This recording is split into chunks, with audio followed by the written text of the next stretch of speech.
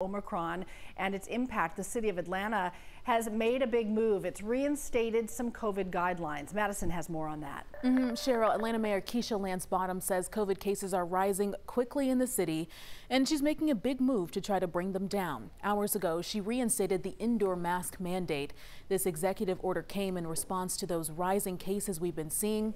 We have Karis Belger joining us now live to walk us through how this mandate is going to impact both you as well as businesses. Karis.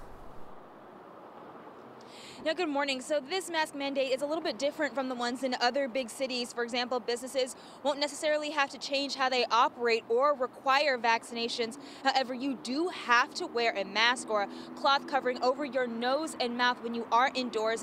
That includes being inside private businesses. When Mayor Bottoms made the announcement, she said that this was a result of the increase in cases in the city. Also, concerns over the Omicron variant.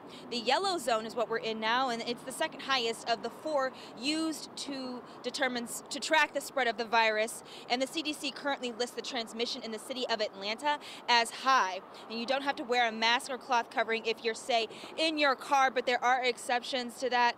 But other than that, you must have a, quote, bona fide religious objection or medical reason. And there's also exemptions for eating and drinking or following orders from law enforcement. Children under 10 are also exempt. Now, we got some reaction to this from Governor Kemp. In the past, he has weighed in on this and has disagreed about the mask mandate.